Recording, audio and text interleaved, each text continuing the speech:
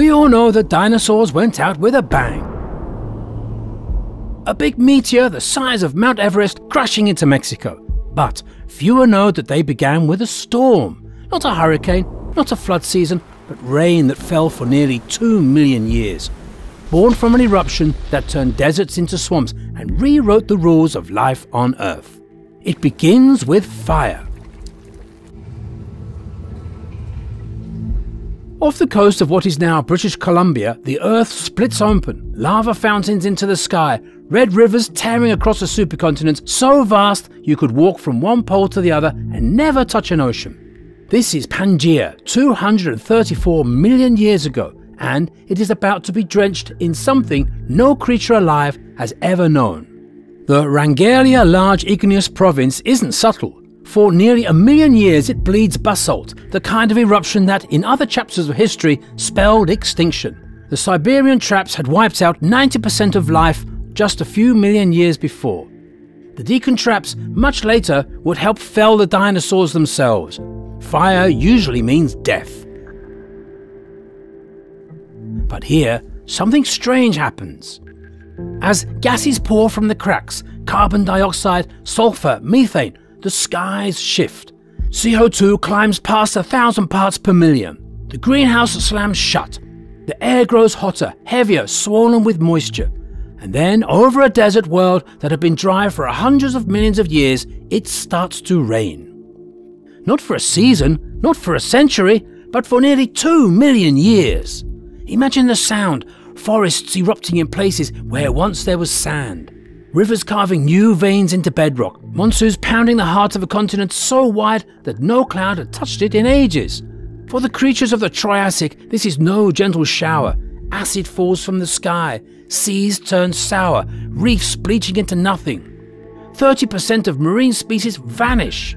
The air is a cocktail of ash and water, and yet the world does not end. It changes. Because in this deluge, new ecosystems will rise, old rulers will fall, and a group of scrawny reptiles, a little more than evolutionary understudies, will find themselves walking suddenly onto the center stage. This is the story of the Carnian Pluvial episode, the million-year storm that didn't destroy life, but rewrote it. In Earth's history, most great volcanic events meant mass extinctions. 252 million years ago, the Siberian traps drowned an area the size of Europe under 3 million cubic kilometers of lava. Atmospheric carbon dioxide rose to over 4,000 parts per million. To put that into context, anywhere near 2,000 ppm is considered critical for your health. But that's not all. Global heat spiked by 8 to 10 degrees centigrade, and the oceans turned anoxic. 90% of marine species and 70% of land vertebrates perished. As geologist Robert Rishow summarized in Earth Science Reviews, the climate impact was catastrophic. 66 million years ago, the Deccan traps in India erupted in pulses that spread 1 million cubic kilometers of basalt across the subcontinent. Combined with a Chicxulub asteroid impact, the event killed off all non-avian dinosaurs, clearing the way for mammals to develop. Stephen Self and colleagues wrote in Science that Deccan volcanism was a critical component of the end Cretaceous crisis. By that measure, Pangaea, a large igneous province that surfaced across what is now British Columbia and Alaska, should have been another tombstone. Between 234 and 232 million years ago, it released an estimated 1 million to 2 million cubic kilometers of basalt. Over its lifetime, more than 5,000 gigatons of CO2 entered the atmosphere. The consequences were sharp. Extinctions followed suits, including continents and reef builders. Coral ecosystems collapsed. On land, acid rain scarred soils and reshaped flora. Fossil pollen indicates a major turnover of vegetation. As Kai-Cheng Yang and his team noted in Science Adventures, the Carnian Pluvial episode marks a major floristic turnover, with the first appearance of amber-producing conifers. But despite all this, unlike the Siberian or Deccan traps, Pangaea did not tip Earth over the brink. Instead of 90% extinction, the toll was closer to 30%. Instead of 10 degrees of heating, there were 4 degrees centigrade. The ecosystems buckled, but they did not collapse beyond repair. Think of it as a controlled burn. The old canopy was stripped away, but the soil was left fertile. Niches lay empty, sunlight reached the ground, and into this space new lineages began to move. For ammonoids, crinoids and corals, Pangaea meant extinction. For dinosaurs waiting in the wings, it was their first invitation to take the stage. Before Pangaea tore the sky open, Pangaea was a desert world. At its centre stretched endless dune fields and salt flats, landscapes where rain rarely fell and rivers often died before reaching the sea. Fossil pollen and sediments show vast arid belts cutting across the supercontinent, broken only by seasonal rivers along the coasts. For tens of millions of years, life had adapted to drought. Then the eruptions began. When carbon dioxide shot past 1,200 ppm, nearly 5 times today's level, global temperatures climbed by 3 to 4 degrees centigrade. That rise was enough to supercharge the planet's water cycle, because with every degree of warming, the air can hold roughly 7% more water vapor. With 4 degrees added heat, the skies over Pangaea suddenly carried almost 30% more moisture than before. Monsoons flooded the interior, red deserts turned into wetlands, rivers expanded into mile-wide floodplains. Across what is now northern Italy, the Dolomites preserve thick mudstones and sandstones laid down by these new torrents. In South China, paleosols transformed into kaolinite clays, their chemistry showing relentless leaching from weeks and months of rain. But this was by no means ordinary rain. Pangaea also belched sulfur dioxide into the atmosphere. When these gases combined with water vapor, they oxidized into sulfuric acid. Clouds condensed around the droplets, which fell to Earth as acid rain, with a pH as low as 2 to 4, corrosive enough to etch carbonate rock and strip nutrients from soils. For a sense of scale, the most acidic rainfall ever measured in modern history came during the industrial smog crisis of the 1970s and 1980s, where storms in Central Europe and the northeastern United States briefly plunged to pH 2.1 to 2.3, as if it rained lemon juice. In just a few decades, that rain stripped soils bare, killed fish in once clear lakes and withered the whole forests like Germany's Black Forest. It also harmed people. The same sulfur and nitrogen gases that formed the rain produced fine particles that drove tens of thousands of premature deaths each year from asthma, bronchitis and heart disease, while acidified water supplies leached toxic metals into drinking water.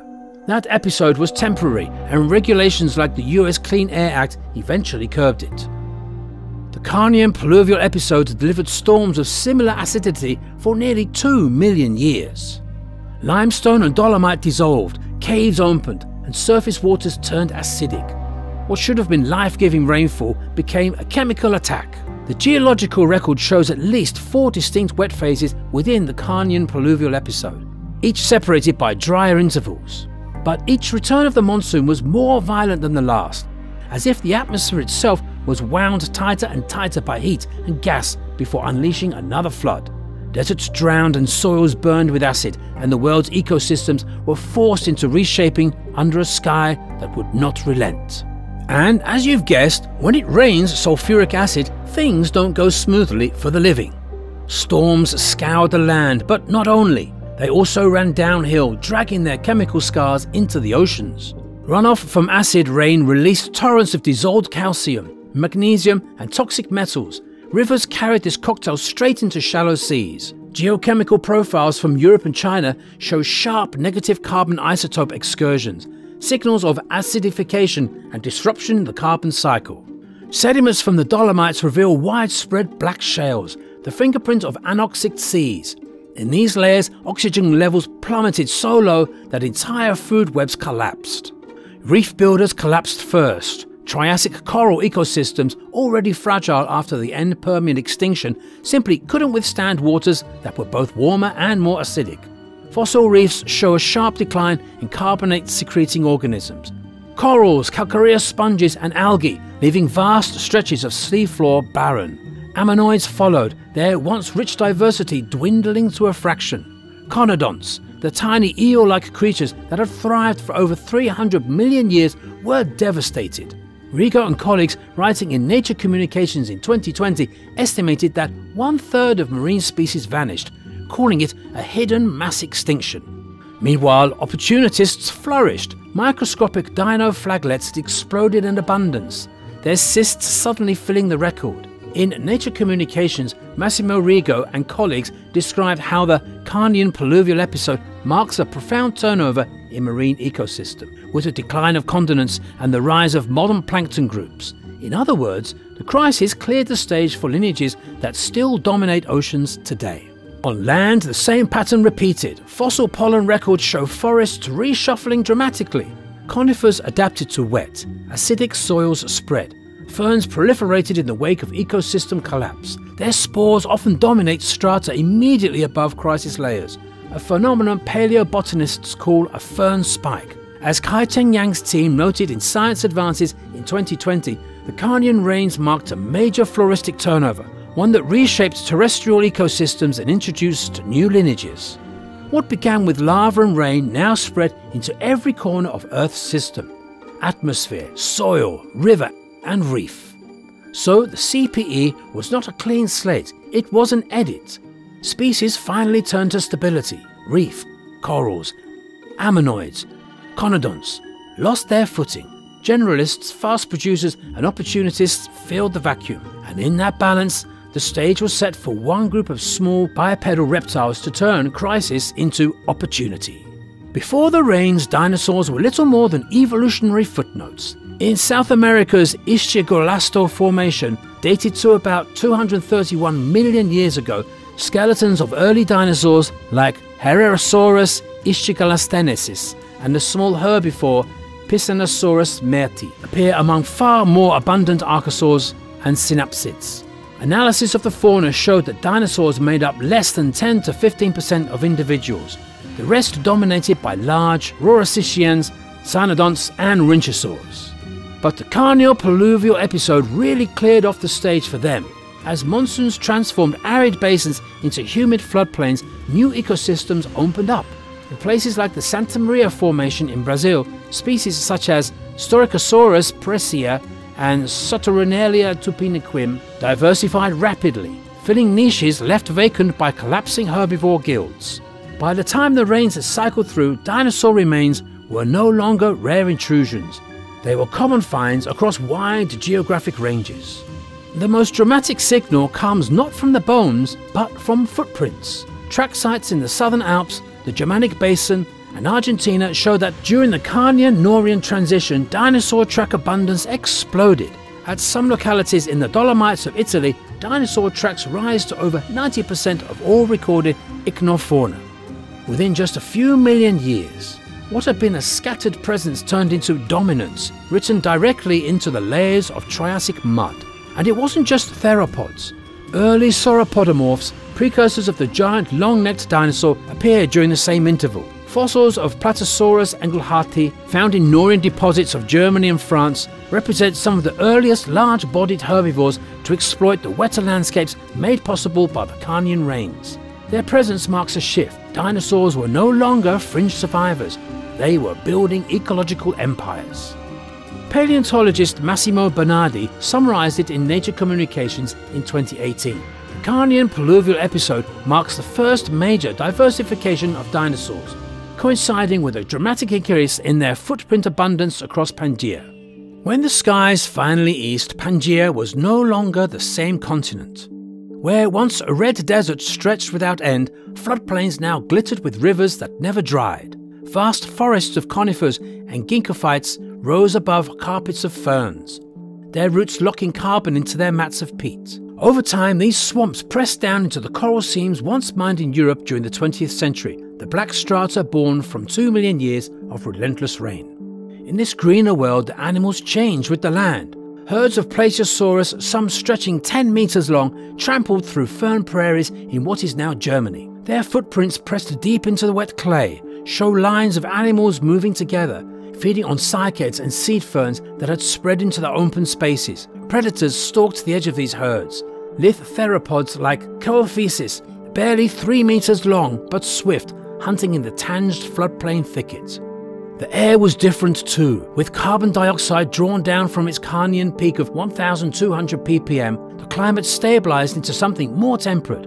Rain still fell, but not with the corrosive acidity that had scarred the land before. Lakes grew clear again. The soils once stripped bare now carried rich layers of humus, alive with fungi and insects. this was not a return to the old Triassic order, this was a new world entirely. Gone were the reef builders that once structured shallow seas, ammonoids that had dominated open waters, the crinoids that carpeted ocean floors. On land, the once abundant rhynchosaurs and dicynodonts dwindled into obscurity. In their place, dinosaurs spread into every niche that rains had opened. The Carnian storm had ended, but it left behind a landscape remade. Humid floodplains, deep coral swamps, forests rising where deserts had been. And at the center of it all, dinosaurs now moved as if the continent belonged to them, which it would for the next 150 million years. Oddly, it began with fire. Off the coast of what is now British Columbia, the Earth split open 234 million years ago. Pangaea would never be the same again. Lava fountains into the sky, red rivers tearing across the subcontinent so fast you could walk from one pole to the other and never touch an ocean. The Pangaea eruptions bleed basalt for nearly 1 million years. Gases pour from the cracks, carbon dioxide, sulfur, methane. The air grows hotter, heavier, swollen with moisture. And then, over deserts that have been dry for hundreds of millions of years, acidic rains start to pour. For nearly 2 million years. When it stopped, forests, wetlands and floodplains had replaced the deserts and drylands. Ecosystems collapse and rebuild, and, as often, cards were massively redistributed. Dinosaurs would be the new kings of the land, only to meet a similar, if not worse, fate. If you found this story as strange and interesting as I did, let me know what you think. Would you have survived 2 million years of acid rain, or vanished with the reefs and the ammonoids? Share your answer in the comments, and if you want more forgotten turning points of prehistory, make sure to subscribe. Until next time, keep listening to the echoes.